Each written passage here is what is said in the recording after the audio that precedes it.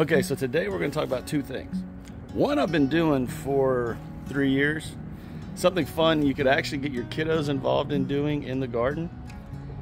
And two, something I just read about 2 weeks ago, put it to the test, and I actually kind of like it. So hey, let's grow.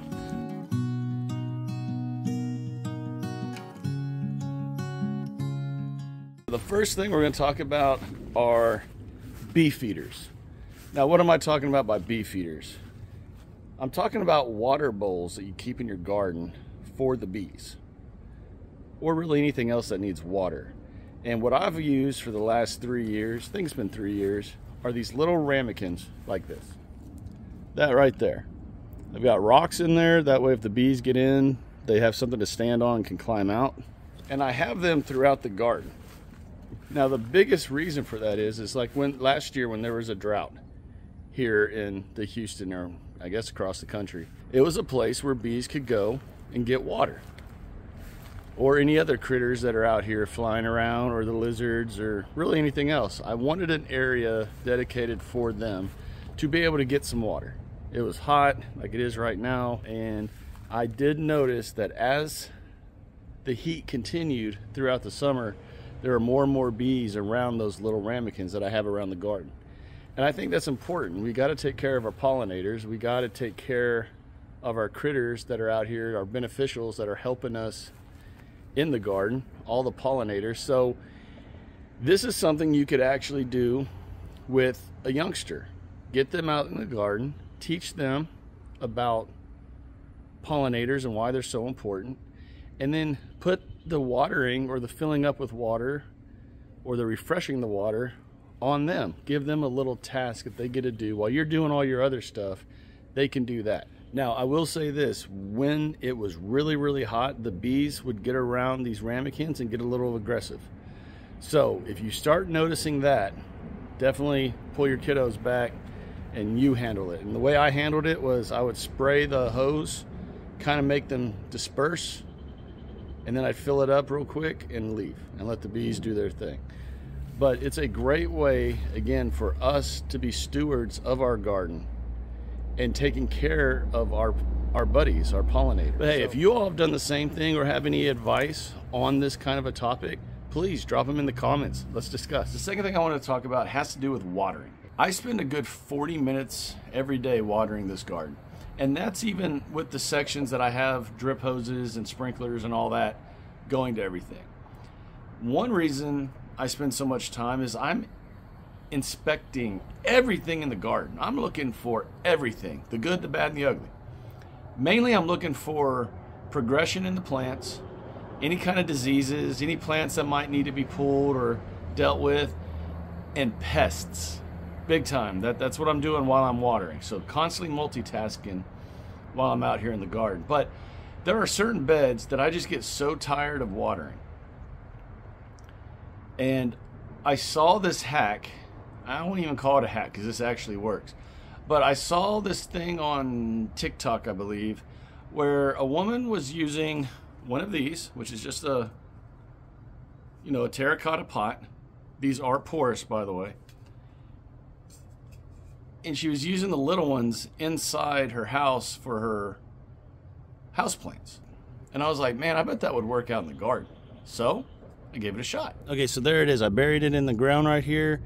That lid's on there for twofold. One, let's keep mosquitoes out and dirt out.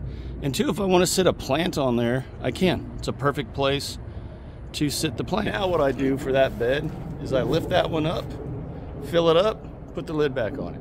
And what you'll notice when you do this, if you choose to do this, is over time, all the roots for the plants that are in those beds or wherever you put these terracotta pots, these flower pots, the roots of those plants will grow toward those pots because they will start sucking the water out of the terracotta pot through the walls. This is just another great way to get your kiddos involved. You can give them the task of filling up the water each day, filling up those pots. I mean, how easy is that? And it gets them out of the house and outside doing something in the garden. Now, you're probably asking, well, hello, Chad, there's a hole at the bottom of those pots. There are. Let me show you how I fixed that. So the first way I tried was with some duct tape. And y'all, this worked to a point, but not very well. So I'm gonna show you the way that I did it that actually works super, super, super good. Okay, what I did to make this completely waterproof is really simple. What I do is get a piece of hard plastic. So I'm just gonna use this cup.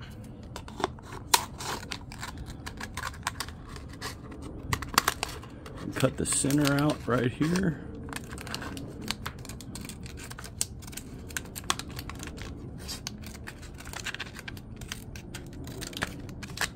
So we've got this right here. And then we're just gonna sit it right over the hole. First, I'm gonna use some caulking. That way it sticks and it's waterproof.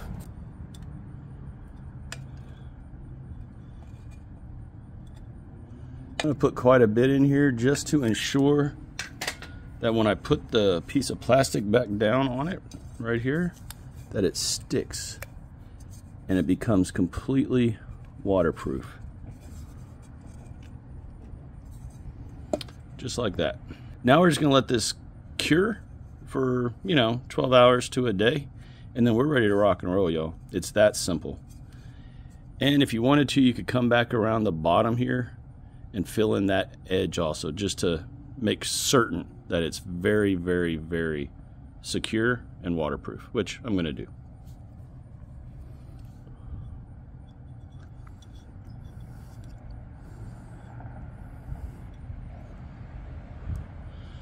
And there you have it. Very easy to seal that up. Now, like I said, we're just gonna give it time to cure, and then we're gonna get this out there in the garden, watering our plants. Okay, now that you saw how I made these things waterproof, let me show you one that I filled up about 2 hours ago, right here. So this one right here. Now the water won't last forever, of course, and it will slowly leak out, both from the sides and the bottom. That's the water level from 2 hours ago. So it'll last pretty much throughout the day. So if you all have youngsters, or even if it's just you like it is for me, and you want to get something in the garden to help you with watering and not go through all the rigmarole of hoses and sprinkler heads and all that, this is a very simple, cost-effective way to seriously up your watering game, and it's very easy. But hey, if you have a youngster, this is a great, easy way to get them out in the garden with you, doing something that they can take ownership over, and it's so simple. All right, everybody, that's the video. I hope you all enjoyed this. Hope you got something out of it. It is a quick video, but it's something that I believe in. It's lessening the amount of stuff that we have to do. You can involve your kids with it, and you're totally helping the pollinators with those little ramekins. As always, everyone, if you enjoyed this video, do me a favor, share it, like it, and subscribe to this channel if you've not done so already. If I've earned your subscription today, please go ahead and hit that subscribe button, hit that bell so you're always notified whenever I upload videos. So as you can see behind me, the storms are coming. Y'all take care, God bless. Continue to shine bright, harvest hard, get in the garden. Get your kiddos in the garden. It's time for me to go in. I'll talk to y'all again real soon. Bye.